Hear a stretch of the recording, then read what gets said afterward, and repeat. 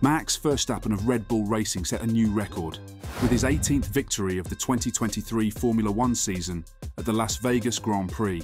Two more drivers joined the three-time world champion on the podium, Ferrari's Charles Leclerc, who had one of his greatest races of the year, and Red Bull's Sergio Perez, who had been battling Lewis Hamilton for second position in the Drivers' Championship, but had eventually beaten him.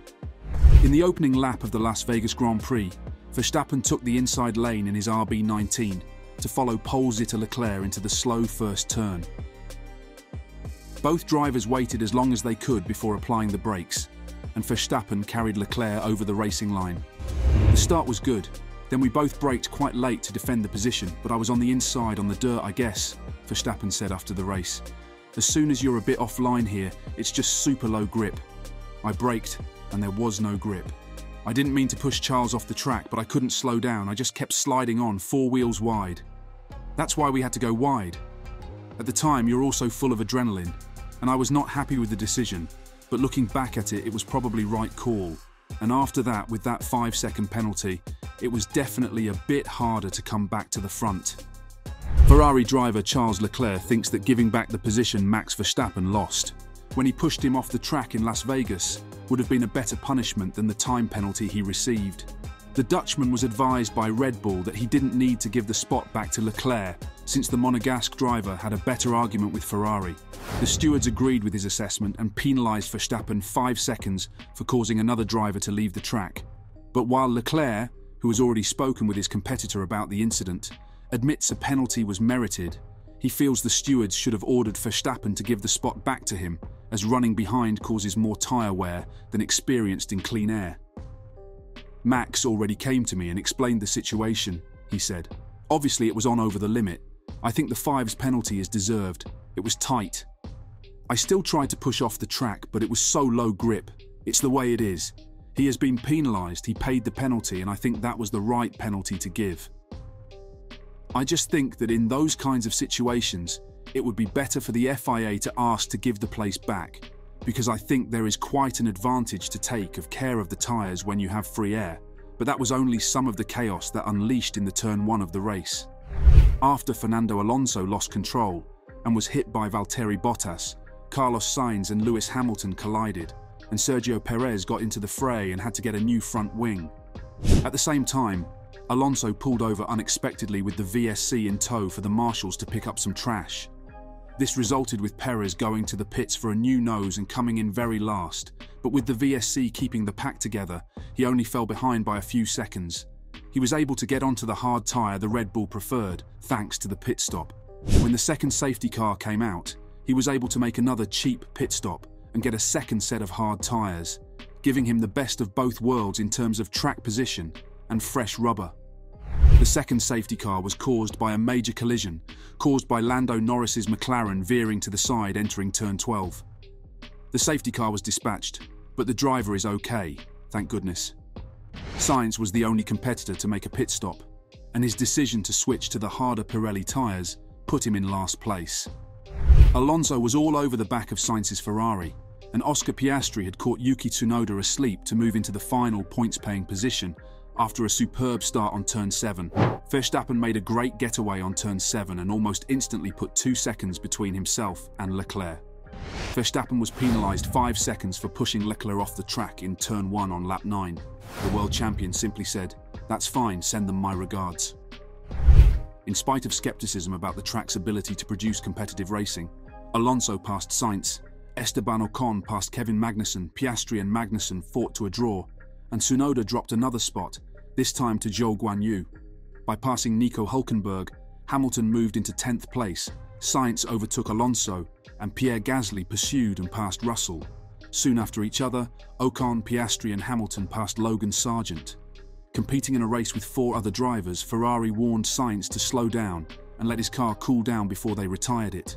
He quickly manoeuvred around Daniel Ricciardo in order to gain a few precious meters of space, and it occurred in under 10 laps.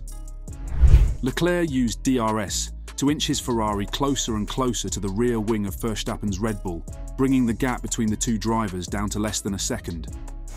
On lap 16, Leclerc passed Verstappen, and the Dutchman pitted right afterward, leaving him stalled for 7.7 seconds due to his penalty.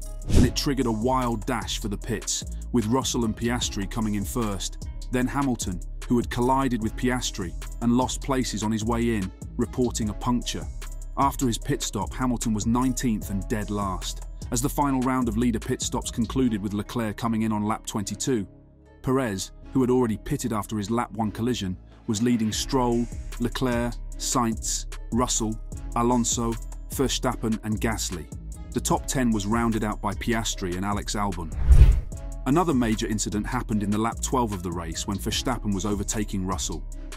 Verstappen was lining up a pass on Russell, but Russell's Mercedes swung wildly to the left and slammed into the side of the Dutchman's car.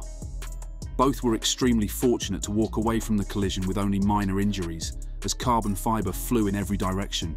The collision resulted in a 5-second time penalty for Russell and the deployment of the safety car, which brought the race to a halt so that both drivers could pit for new tyres. Russell finished the race in 4th, but was demoted to 8th owing to the time penalty, while Verstappen went on to win after a dramatic battle with Sergio Perez and Charles Leclerc. Russell has a reputation as one of the more stubborn drivers in refusing to accept his own part in events, but in this case, the Mercedes man took full responsibility for his error. Yeah, it's just another massively missed opportunity this weekend. The incident with Max was totally my fault. I didn't see him, he was totally in my blind spot going around turn 11. I wasn't really expecting the overtake there because we've got the big long straight with the DRS afterward. We were on course for an easy podium then, it was pretty straightforward, so we recovered to P4. But then the 5-second penalty knocks us down to P8. Just this season is sort of one thing after another. But then ultimately the pace wasn't quite. It was strong, but not as strong as the Red Bull and the Ferraris. The crash between Russell and Verstappen turned out to be a stroke of luck for Verstappen. As the safety car came out to remove the debris, he swapped some front wing end plate damage for a significantly more potent combination of track position and tyres, putting the odds in his favour so he can go for the victory. On the other side, during that safety car interval, it was difficult for Leclerc and the Ferrari pit wall, Verstappen's competitor during the race, to know what the right call would be.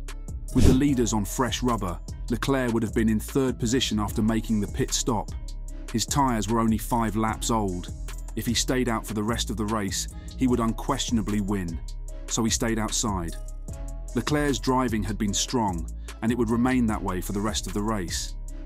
After being passed by Perez using DRS on lap 32, he pulled off a brilliant counterpass a few laps later, capitalising on Perez's attempt to give Leclerc DRS in order to keep Verstappen behind, Carlos Sainz style. Due to Verstappen's wider wing, Perez was powerless to prevent him from passing. With 12 laps to go, Verstappen with DRS took the lead from Leclerc, despite the latter's use of a super low Monza-style wing. Perez regained the lead after Leclerc locked up his brakes into turn 14, but Charles recovered with a well-executed full battery attack in the last lap.